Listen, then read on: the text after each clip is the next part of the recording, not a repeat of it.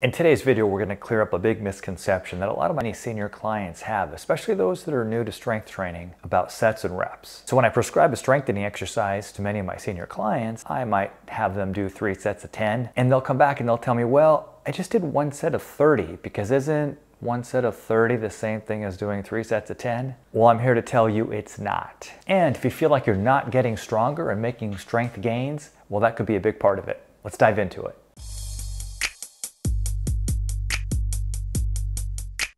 Hey everyone, welcome to the channel. Ed DeBoo, physical therapist from Integrated Physical Therapy in Bellingham, Washington. First of all, if I'm able to do 30 reps of an exercise with a certain amount of weight, the weight can't be too much if I can do 30 repetitions, and it's fairly easy, and it's not very uncomfortable or anything. What I tell my clients is that if we're doing, for example, 3 sets of 10, those last few repetitions need to be a little bit challenging.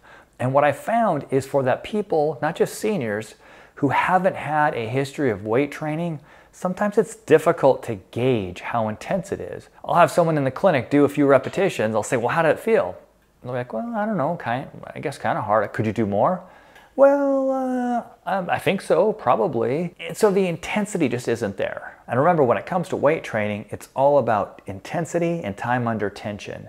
That's why when I prescribe 3 sets of 10, what I really want for my client is 8, 9, and 10 to be a little bit challenging so that there's no way they could do all 30 even if they wanted to. What I tell my clients is that weight training is a little bit uncomfortable if we work at the intensity that we need to actually build new muscle. So I'll tell my clients, get comfortable being uncomfortable when it comes to lifting weights. And if they have no history of lifting weights, this is what I do. So I've got a set of 5-pounders and 3-pounders in the clinic. And this is a set of 5-pounders. And what I'll have them do is just do a simple bicep curl with good posture. And I'll ask them how it feels. And they'll be like, well, hopefully it feels fine, doesn't hurt or anything like that. It feels fairly light. So I'll say, okay, keep doing some reps for me. I'm like, well, how many do you want me to do? I'm like, well, just keep going until I tell you to stop.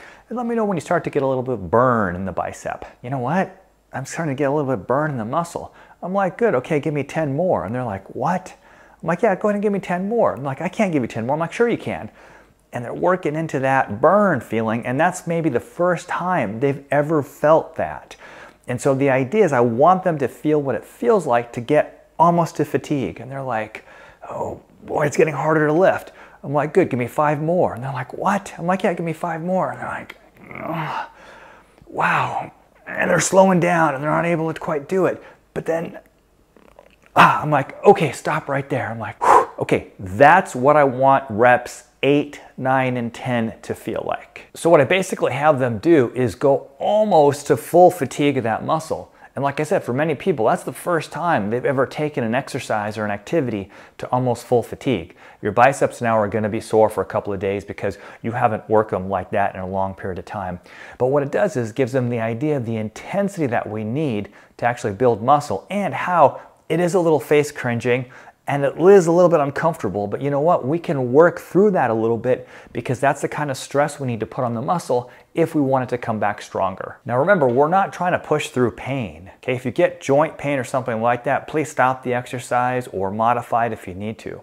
But if you're not getting pain and you're just getting a little bit of fatigue and burn in the muscle, that's okay. Remember, get comfortable being uncomfortable. So if you're watching this at home and you've got some weights, 3 pounds, 4 pounds, 5 pounds, start doing some bicep curls, and just don't worry about the repetitions. Just keep going until you feel the burn in the muscle, and then keep going. Keep working through that burn until you get to a point where those last few repetitions are actually pretty slow and pretty hard to get.